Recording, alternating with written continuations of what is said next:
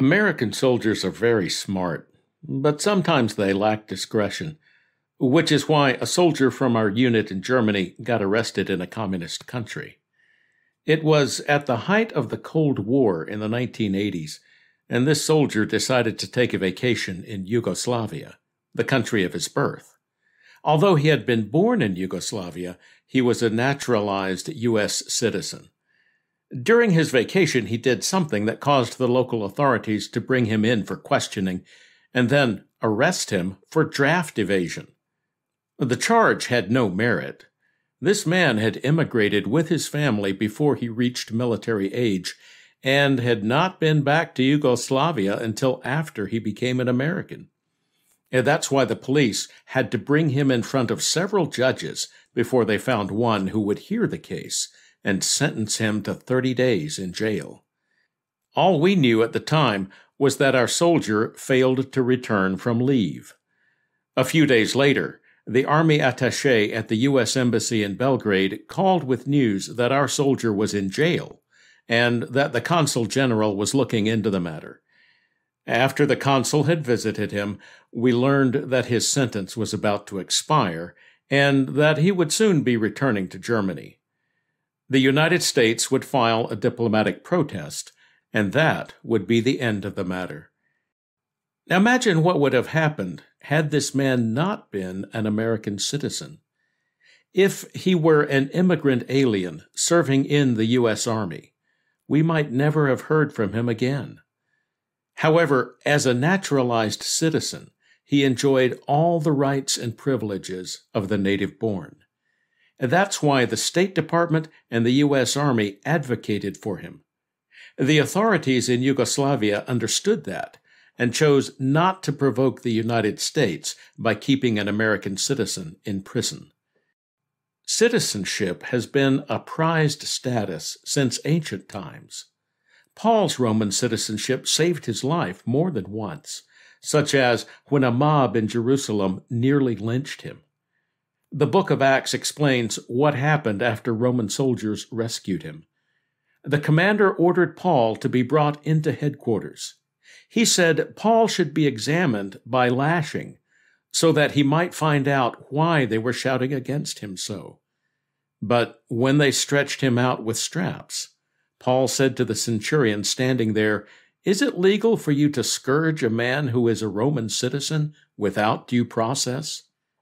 Now, when the centurion heard this, he went to the commander and reported it, saying, "What are you going to do? For this man is Roman." The commander came and said to him, "Tell me, are you Roman?" And he said, "Yes." The commander answered, "I bought this citizenship for a large sum." Paul said, "But I was born so." Therefore those who were about to interrogate him instantly drew back from him. And the commander also was afraid when he found out that Paul was a Roman and that he had bound him. Paul had the advantage of being both a native-born Roman and a native-born Hebrew. Even though he was native-born, his status was the same as the Roman commander, who was a naturalized citizen.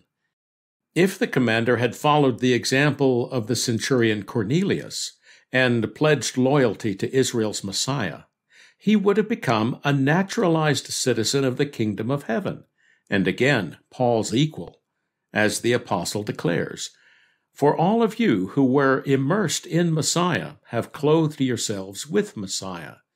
There's neither Jew nor Greek. There's neither slave nor free. There's neither male nor female, for you are all one in Messiah Yeshua. And if you belong to Messiah, then you are Abraham's seed, heirs according to the promise." What promise does Paul mean? Well, that would be the promise to Abraham, that he would be the father of many nations, and that through his seed all the families of the earth would be blessed.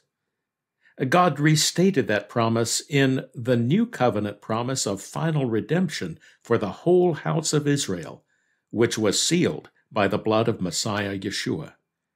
It's the same promise that since antiquity has preserved the native-born of Israel and welcomed the foreigners who have joined themselves to Israel's God.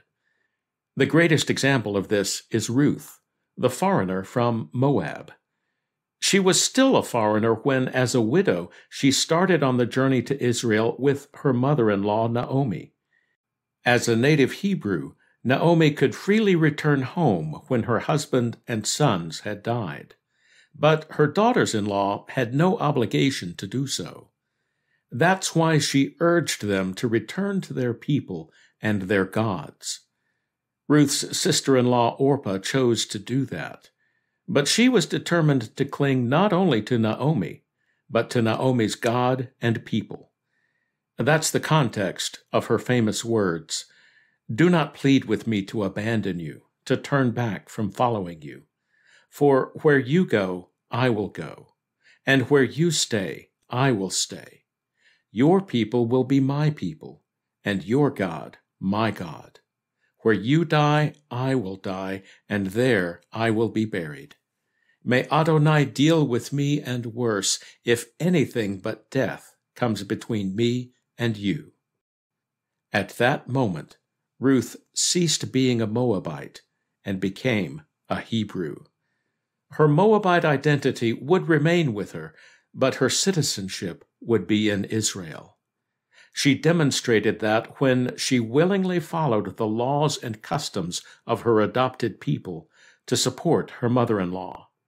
That's why Boaz, her kinsman redeemer, could say, "All that you have done for your mother-in-law since your husband's death has been fully reported to me.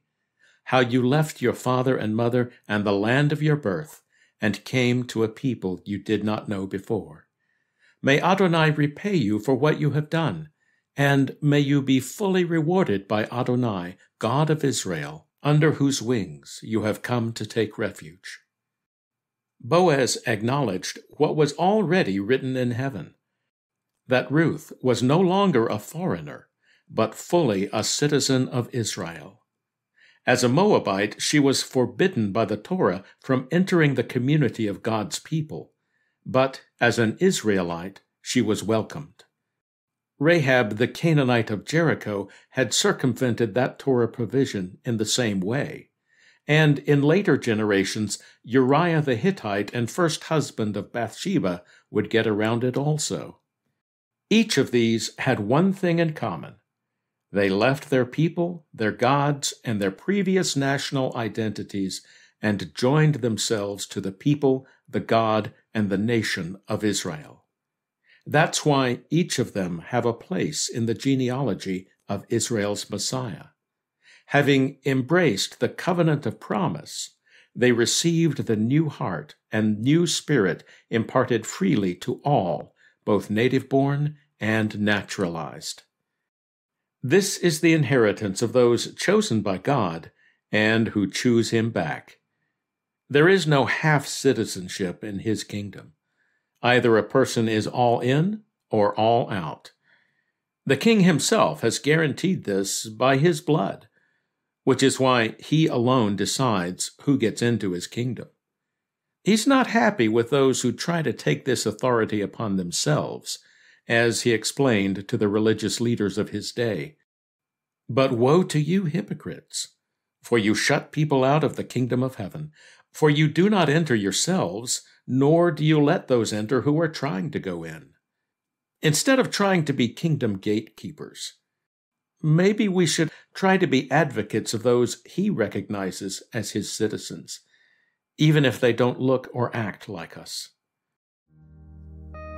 And when before the throne I stand in Him complete, Jesus died my soul to save, my lips shall still